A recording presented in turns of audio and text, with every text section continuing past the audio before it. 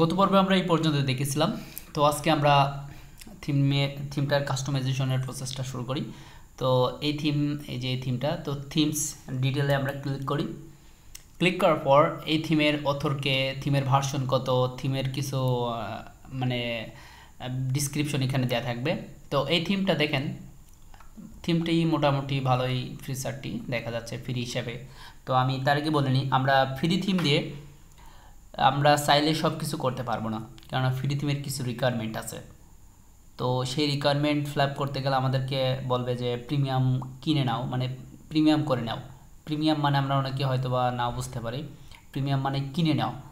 এই থিমটি যে ফ্রি দিয়েছে, এই থিমটির অনেক ফিচার আছে, সেই ফিচারগুলো এই থিমের ভিতর দিয়ে নাই, সেই ফাংশনগুলো এই থিমের ভিতর দেয় নাই। তো সেই ফাংশনগুলো পাইতে হলে অনেক সময় আমাদের এই থিমটি পারচেস করতে হয়, মানে কিনে নিতে হয় এনাদের কাছ থেকে। তো আমরা এটা কিনবো না, জাস্ট ফ্রিতে যতটুকু করা যায় কাস্টমাইজেশন আমরা সেই প্রসেসটা দেখব। আই হোপ আপনাদের অনেক হেল্প হবে। তো বন্ধুরা দেখেন, থিমের উপরে একটা হেডার আছে, এই সাইডে দেখা যাচ্ছে ছোট্ট করে সোশ্যাল আইকন আছে, উপরে কন্ট্যাক্ট যেমন নাম্বার, জিমেইল, তারপর লোগো আছে, মেনু আছে। তো হেডার পার্টটুকু আজকে কমপ্লিট করার চেষ্টা করব, ঠিক আছে? তো এই যে থিমের ভিউ পার্ট, ফন্ট পার্ট। তো প্রথমে আমরা কি করব, প্রথমে আমরা মেনু ক্রিয়েট করব, অর্থাৎ পেজ ক্রিয়েট করব। পেজগুলো মেনু আকারে আমরা শো করব। তাহলে আমরা চলে যাই, আমরা ড্যাশবোর্ডের এই মেনু বারের সাইটে আসি। আসার পর আমরা এই পেজে দেখব। পেজে দেখার ফল তারপর মেনুর কার্সার রাখলেই, এই মাউসের কার্সার রাখলেই এখানে দুইটা মেনু শো হচ্ছে, এক অ্যাড মেনু আর অল পেজ। তো আমরা অ্যাড নিউ মেনুতে ক্লিক করব। দেন আমরা পেজ ক্রিয়েট করব, এখানে পেজ ক্রিয়েট করব। তো আমরা আপনাদেরকে বলি, যখন আপনি কোনো বাইরের কাছ থেকে কাজ পাবেন, ফাইবার হোক আর আপওয়ার্ক হোক আর freelancer.com, যেখান থেকে হোক, তখন তারা তাদের পছন্দের একটা ওয়েবসাইট দিয়ে দিবে যে আমি এই ওয়েবসাইটটি পছন্দ করি, তুমি দেখো এই ওয়েবসাইটের মতো হুবহু ডিজাইন করে দাও, ঠিক আছে? তখন সেই ওয়েবসাইট অনুযায়ী আপনি কাজ করবেন, ঠিক আছে? তো আমাদের এখন কোনো পছন্দনীয় ওয়েবসাইট নাই, আমরা ফ্রি থিম কাস্টমাইজেশন শিখতেছি, যেহেতু আমরা নতুন। তো সেই ক্ষেত্রে আপনাদেরকে আমি যেভাবে শেখাবো আপনারা সেভাবে করেন আপনার পিসিতে। দেন যখন আমরা প্রিমিয়াম থিম কাস্টমাইজেশন শিখব, তখন আপনাদেরকে আমি যে কোনো একটা ওয়েবসাইট টার্গেট করে সেই ওয়েবসাইটের উপর বেসিস করে আপনাদেরকে কাজ দেখাবো, ঠিক আছে? তো যাই হোক, আমরা পেজে আসার পর অ্যাড নিউতে ক্লিক করার পর এখানে দেখেন যে ওয়ার্ডপ্রেসের আমরা যে আপডেট ভার্সন ইনস্টল করেছিলাম সি প্যানেল থেকে, তো ড্যাশবোর্ড লোকাল হোস্টে গিয়ে, তো এই যে আপডেট ভার্সনের ফলে এখানে গুটেনবার্গ নামে একটা অপশন এসেছে ওয়ার্ডপ্রেসে। তো গুটেনবার্গ ডিজাইন, তো অনেকে আছেন যারা নতুন, তো এইখানে ডিজাইন করতে আপনাদের একটু কমপ্লিকেটেড মনে হবে। তো আমরা এই গুটেনবার্গ ডিজাইনটি ডিসেবল করে দিয়ে আমরা ক্লাসিক মোডে চলে আসব। তো তার জন্যে আমরা একটা প্লাগইন ইনস্টল করব, খুব সহজ এবং ইজি ওয়ে। তো প্লাগইনসে চলে যাব, যার পর অ্যাড নিউ প্লাগইনে ক্লিক করব। অ্যাড নিউ প্লাগইনে ক্লিক করার পর এখানে ওয়ার্ডপ্রেসের যত ফ্রি প্লাগইন আছে সব প্লাগইনগুলো শো করবে। প্লাগইন কি সেটাও আমি বলেছিলাম বিগত ভিডিওতে, ওই 5টি ভিডিওর মধ্যে প্লাগইন সম্পর্কে আপনাদেরকে আইডিয়া দিয়েছিলাম। তো আরেকটু বলে নিই, প্লাগইনটা হলো একটা থিমের, আমরা একটা থিম যখন ইনস্টল করে ওয়েবসাইটে কাজ করি, সেই থিমের ছোট ছোট অংশই হচ্ছে প্লাগইন, ঠিক আছে? তো যাই হোক, একটা ফান্ডামেন্টাল আইডিয়া দিলাম, মৌলিক একটা ধারণা দিলাম আপনাদেরকে। তো এই প্লাগইনসে আসার পর এই সার্চ বারে অ্যাড নিউ প্লাগইনে আসতে হবে, ইনস্টল প্লাগইনে ক্লিক করবেন না। অ্যাড নিউ প্লাগইনে আসার পর এই সার্চ বারে এখানে সার্চ দেবেন যে ক্লাসিক এডিটর। তো ক্লাসিক এডিটর আমি এখানে আছে আমাদের ডিফল্ট। ও হ্যাঁ, আরেকটা কথা বলি, তখনই এই প্লাগইনগুলো দেখতে পাবেন আপনি যখন আপনার নেট কানেকশন দেওয়া থাকবে। উইদাউট নেট কানেকশন ছাড়া আপনি কিন্তু প্লাগইনগুলো দেখতে পারবেন না, ঠিক আছে? তো আমি ধরে নিলাম আপনার নেট কানেকশন আছে, আপনি এখানে সার্চ দিয়েছেন, দেয়ারপর এখানে ক্লাসিক এডিটর লিখে সার্চ দিলে আপনি এই প্লাগইনটা দেখতে পাবেন। তো ইনস্টলে ক্লিক করলাম, করার পর অ্যাক্টিভ অপশন আসলো, অ্যাক্টিভ অপশন আসার পর আমরা অ্যাক্টিভে ক্লিক করলাম। দেন আমরা প্লাগইনটি অ্যাক্টিভ করলাম, তারপর আমরা আবার পেজে গিয়ে প্লাগইনটি অ্যাক্টিভ হোক, রিলোড নিচ্ছে। হ্যাঁ, পেজে গিয়ে আমরা অ্যাড নিউ পেজে চলে যাব। আমরা আবার অ্যাড নিউ পেজে চলে গেলাম। অ্যাড নিউ পেজে আসার পর আমরা এখানে 4 থেকে 5টি পেজ ক্রিয়েট করব। তো পেজ আর পোস্ট এই বিষয়ে আমি বলেছিলাম পেজ কি আর পোস্ট কি। তো পেজটা হলো আমরা এক্সাম্পল হিসেবে রুবেল হোসেন 99 ওয়েবসাইটে চলে যাই। এই যে হোম, অ্যাবাউট, সার্ভিস, তারপর রিসম, তারপর পোর্টফোলিও, তারপর ব্লগ, এগুলো মূলত পেজ।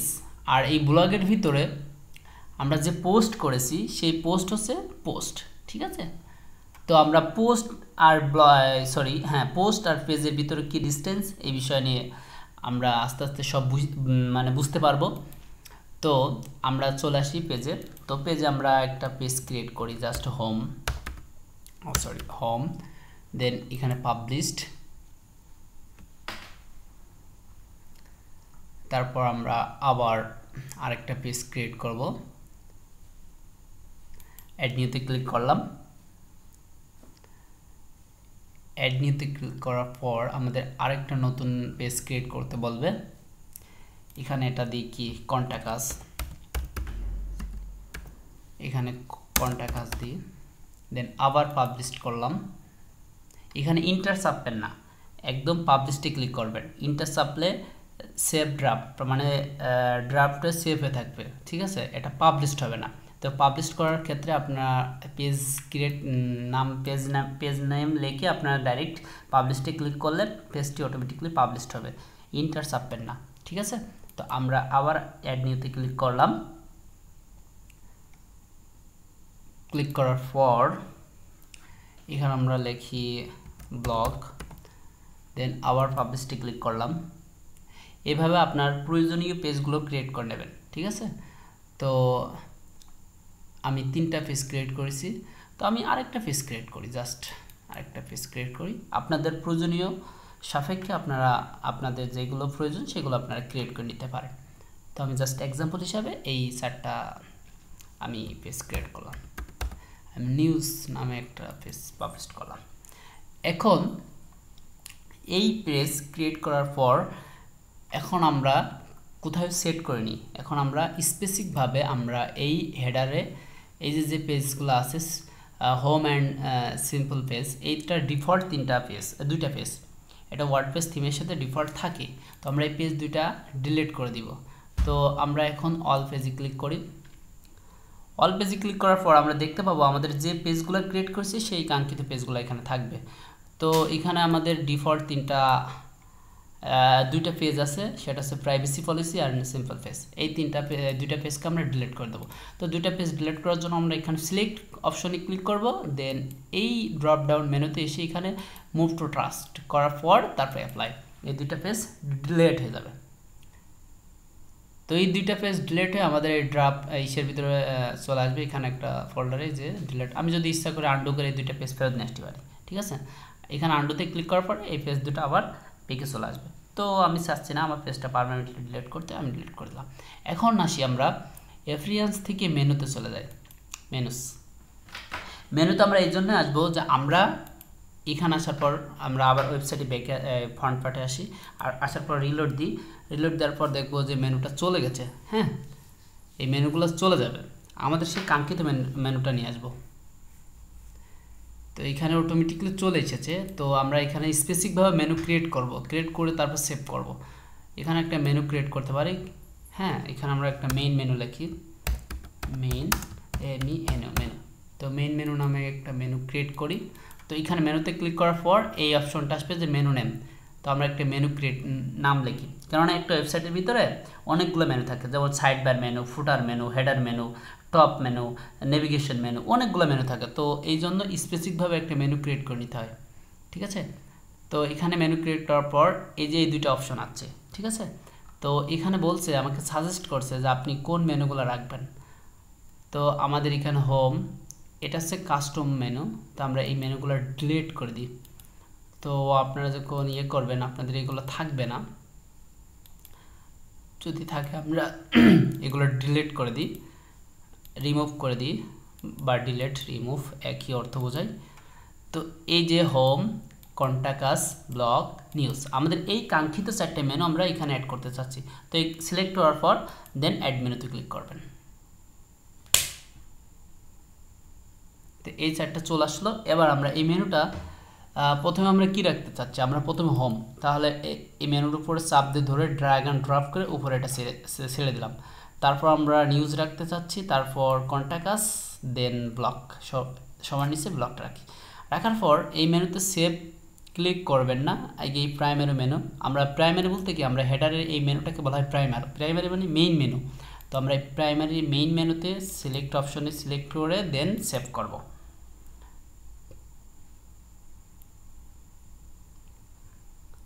তারপর আমরা এখানে এই মেনুটা আমাদের চমৎকারভাবে আমরা দেখতে পাবো। তো আমরা ওয়েবসাইটে এসে আমরা একটা রিলোড দিই। দেখেন এখানে অনেকগুলো মেনু আছে, কন্টাক্ট আস, হোম টোম। তো এগুলো চলে যেয়ে আমাদের কাঙ্ক্ষিত সেই 4টে মেনু আমরা দেখতে পাচ্ছি। এখন আসেন উপরে আমরা যে সোশ্যাল পার্টগুলো ছিল, যে কন্টাক্ট আস পেজটা, সেটা আমরা করব। তো এখন দেখেন আমরা যদি এক্সট্রা কোনো থিম, অর্থাৎ প্রিমিয়াম যে থিমগুলো আছে, এবারে ডিবি, জুপিটার, যে থিমের নামগুলো বলছিলাম খুবই জনপ্রিয় এবং মার্কেটে এই থিমের অনেক কাজ আছে। তো সেই থিমগুলো যদি আমরা ইনস্টল করে কাজ করতাম, তাহলে ওই থিমের নির্দিষ্ট একটা নাম আসতো এখানে, কিন্তু এই থিমে কোনো নাম আসে না, যে থিম এডিটর। তো আমরা যদি অ্যাবাউট থিম অপশনে যাই, এখানে তেমন কোনো থিম অপশন দেখতে পাবো না, জাস্ট ফান্ডামেন্টাল কিছু দিবে, সেগুলো আমাদের চাহিদা মেটাতে পারবো না, যেমন লাইভ ডেমো, টোমো, পারচেস, প্রো, এইগুলো বলতেছে। তো এই থিমটা আমরা কাস্টমাইজেশন করার জন্য আমাদের থিমের ফন্ট পার্টে এসে এই যে কাস্টমাইজে ক্লিক করার পর আমাদের এখানে যে লোগোটা, যে অ্যাড্রেস মানে কন্টাক্ট আস কন্টাক্ট আস যে সোশ্যাল অ্যাড্রেসের নাম্বার এগুলো আমরা অ্যাড করতে পারবো। তো সেই প্রসেসটা এখন দেখব। তো আমরা তাহলে কাস্টমাইজেশনে ক্লিক করলাম, ক্লিক করার পর রিলোড নিচ্ছে। তো আমরা ওই বিষয়টা দেখব। এখন এখানে আসার পর দেখেন প্রথমে আমরা লোগোটা চেঞ্জ করতে চাচ্ছি, ঠিক আছে। তো লোগো চেঞ্জ করার জন্য আমরা এখানে এই যে সাইট, এটাতে ক্লিক করব। তো এখানে যে দেখতে পাচ্ছেন এই যে টাইটেলটা, যেমন web design and web development class, তো এই টাইটেলটা জাস্ট অ্যানাদার, এই টাইটেলটা আমরা ডিসেবল করে দিতে চাচ্ছি। তো ডিসেবল করার জন্য এই যে এই টিক চিহ্নটা উঠিয়ে দেবেন। দেন এখানে আমরা লোগো সেট করতে চাচ্ছি, তো এখানে সিলেক্ট লোগোতে ক্লিক করবেন। ক্লিক করার পর এখানে সিলেক্ট দ্য ফাইল, তো ফাইলে ক্লিক করবেন। আপনারা সরাসরি আপনাদের কাঙ্ক্ষিত লোগোটি সিলেক্ট করতে পারবেন আপনাদের কম্পিউটার থেকে। তো আমি এখানে আমার এই লোগোটা টেস্ট পারপাসের ক্ষেত্রে আমি এই লোগোটা সিলেক্ট করলাম। তো এই লোগোটা সিলেক্ট করার পর এখানে সিলেক্টিভ অবস্থায় আছে, দেন এখানে আবার সিলেক্ট করলাম। এখানে আমাকে বলে দিচ্ছে যে লোগোর উইথ হাইট নির্দিষ্ট আকারে বলে দিতে বলছে। তো আমি এই লোগোটা এইভাবে ক্রপ করে দিলাম। তারপর এখানে আমি লোগোটা চলে আসবে, কিন্তু লোগোটা অনেক বিগ হয়ে গেছে। তো আমরা এটা সিএসএস দিয়ে ঠিক করব, কাস্টম সিএসএস দিয়ে ঠিক করব, সেটা নেক্সট পড়বে। তো এখানে আমরা পাবলিশটি ক্লিক করলাম। পাবলিশটি ক্লিক করার পর এই লোগোটা এখানে চলে আসবে। আসার পর এখানে আবার এই ব্যাকে ক্লিক করলাম। এই ক্রসে ক্লিক করবেন না, ক্রস করলে একবারে পেজটা কেটে যাবে। ব্যাকে ক্লিক করবেন। দেন আসার পর হেডার ইমেজে ক্লিক করলাম। তো হেডার আমরা কোনো ইমেজ দিব না, জাস্ট এখান থেকে আমরা চলে আসবো থিম অপশন প্যানেল। আসার পর এখানে হেডার কন্ট্যাক্ট ইনফোতে ক্লিক করব। কন্ট্যাক্ট ইনফোতে করলে আমরা এখানে ফোন নাম্বার দিতে পারবো। তো আমি এক্সাম্পল হিসাবে এই ফোনটা দিয়ে দিলাম, নাম্বারটা জাস্ট দিয়ে দিলাম। তারপর ইমেল অ্যাড্রেসটা দিলাম।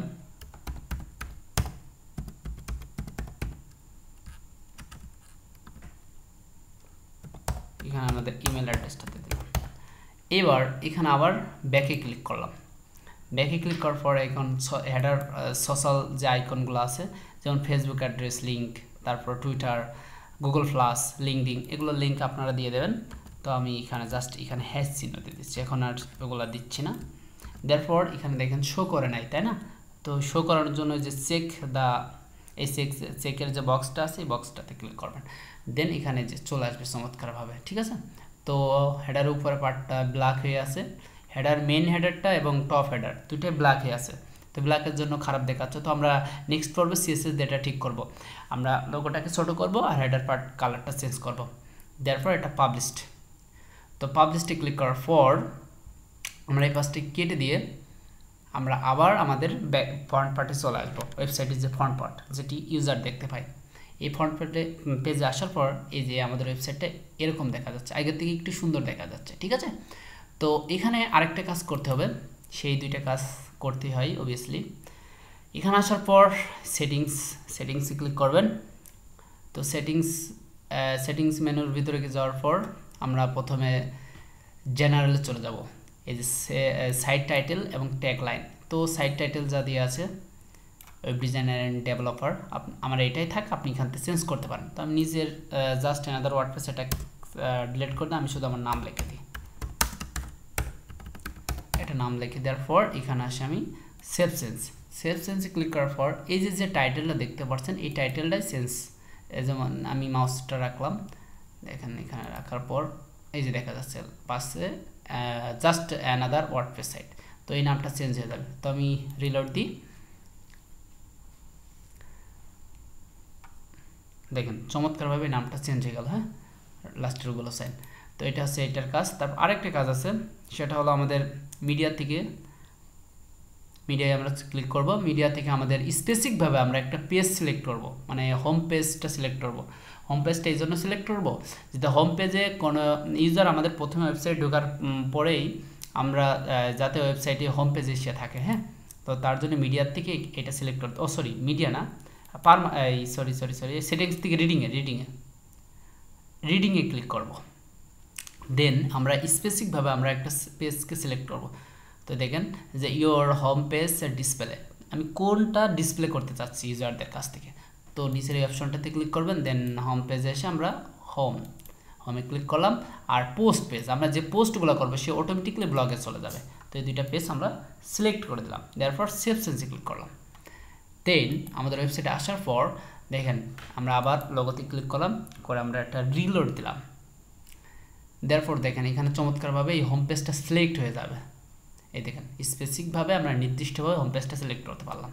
এখন আরেকটা কাজ আছে, সেই কাজটা হলো আমাদের যে সাইড বারটা, আমরা কিন্তু সাইড বারটা চাচ্ছি না, আমরা শুধু ব্লগে সাইড বার রাখবো, অন্য পেজে সাইড বার রাখবো। হোম পেজে আমরা সাইড বার চাচ্ছি না, ফুল পেজ থাকতে চাচ্ছে। তো এই সাইড বারটা কীভাবে রিমুভ করবেন? তো সাইড বারটা রিমুভ করতে হলে আমরা আবার আমাদের পেজে চলে যাব। কোন পেজের সাইড বার? এটা হোম পেজের সাইড বার রিমুভ করতে চাচ্ছি। তাহলে আমরা পেজ ক্রিয়েট করছিলাম হোম নামে, সেই পেজে চলে গেলাম যে ফ্রন্ট পেজ। তো এই পেজে আসার পর আমরা এডিট অপশনে ক্লিক করব। হোমের এডিট অপশনে ক্লিক করার পর আমরা এই সাইড বারটাকে রিমুভ করব। তাহলে আমরা হোমের সাইড বার ক্লিক করার পর এখানে এসে দেখতে পারবেন এই যে রাইট সাইডে দেখুন টেমপ্লেটের একটা ইয়ে আছে। তো আমরা ফুল উইথ চাচ্ছি, আমরা কোনো সাইড বার টাইপ চাচ্ছি না। তাহলে আমরা টেমপ্লেটে ক্লিক করার পর ফুল উইথে ক্লিক করে আমরা আপডেট দেব। দেন এটা ফিনিশ, এটা হয়ে গেল। আসার পর আমরা আবার আমাদের সাইডে আসলাম, রিলোড নিচ্ছে। আসার পর আমরা একটা রিলোড দিলাম, তারপর দেখবেন সাইড বারটা চলে যাবে। হ্যাঁ, সাইড বারটা চলে গেছে। আমরা এখন পেজ কাস্টমাইজেশন করতে পারবো। তো বন্ধুরা, অলরেডি ভিডিওটি 18 মিনিট ক্রস হয়ে গেছে। তো আমি এই পর্যন্তই আমি স্টপ করতে চাচ্ছি। তো ভালো থাকবেন, নেক্সট পর্বে দেখার জন্য আমন্ত্রণ রইল। আর হ্যাঁ, আমার চ্যানেলটা যদি আমার এই ভিডিওগুলো ভালো লাগে দয়া করে সাবস্ক্রাইব করে রাখেন। তো ভালো থাকেন, আসসালামু আলাইকুম।